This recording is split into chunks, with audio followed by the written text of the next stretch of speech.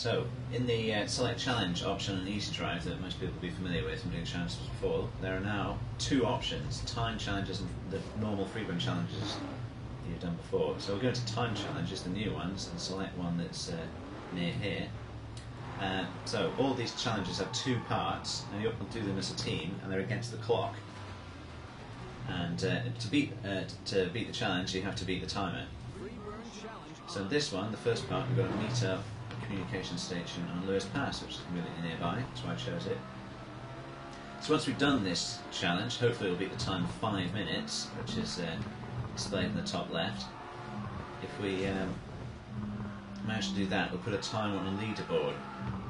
And we'll show you that afterwards as well. So hopefully we'll beat the time, so we'll show you the leaderboard. So you're going to want to play these over and over again to beat your previous time and get yourself up the leaderboard. So it takes a bit of practice to get good at these things. So meet up here. Let's back up a bit. So part 1, meet up at the communication station, which is where we are. And when we've done part 1, it'll tell us what part 2 is. So when the red guy appears, oh, predictable. There's always one that does that. That's a false start. Yeah. Okay. There we go. Stand by. Ready. Go. And the time is right. Oh, the time's ticking. I was looking at the time there, not the van. Never mind. Right. Okay. So the time's ticking. The top left. We're going to get 9 jumps as a team off the viewpoint. I think we released a video of this one a little while ago. It's a really cool challenge because it uses a jump you don't tend to do that much in the game. Actually, a really awesome jump. So the thing about this is it combines landing the jump properly without crashing and some fast driving, so you can get back to the beginning of the jump. Also, it helps we don't take each other down. Although I'm quite like as you here. Oh, missed the jump up. Jump failed. Right, so yeah. So now I've got to go round again to the start of the jump and do it till we've got a total of 9, and then we'll stop the clock. Oh, missed the turn as well. Oh my word. So when you're challenging for the top of the leaderboard, you can use this as an example of what not to do. You don't want to make each other crash. You don't want to miss the turns. You want to get round and do the jumps as quickly as possible to stop the clock and get the fastest time in the world. So we've got 3 jumps out of 9, 1 minute out of 5. So we've got 3.5 minutes remaining. Terrible driving. I don't know what people are going to think. I'll see if I can improve and not stare at the clock so much. That's that extra element of pressure, isn't it?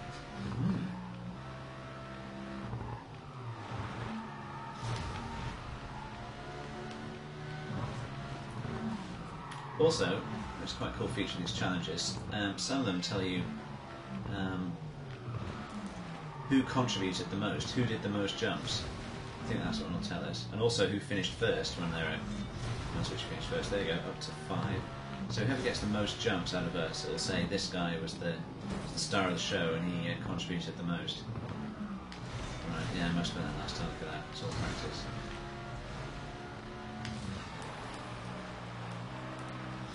Hopefully that'll be me, although it's looking like it'll be the Angus North character.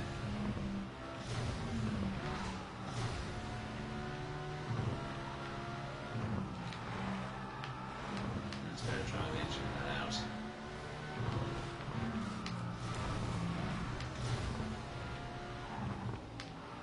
I'm not sure where those other guys have gone, they seem to have missed the jump completely. Yay. 3, and there's 2 minutes to go. I've got 3, I've got 6 in total, just need 3 more to stop the clock.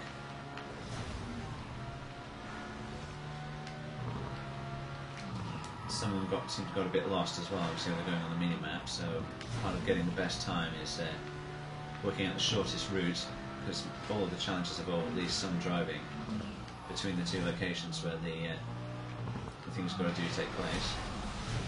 Don't take each other down, some good tips as well.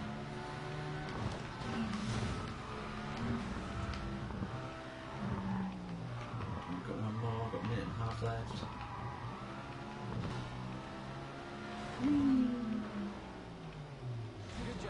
Hey, challenge complete. 9 jumps. So that was 3 minutes 31 seconds. I contributed the most, and they'll get a message at their machine saying that tell them that I contributed the most because I got 4 jumps or whatever it was.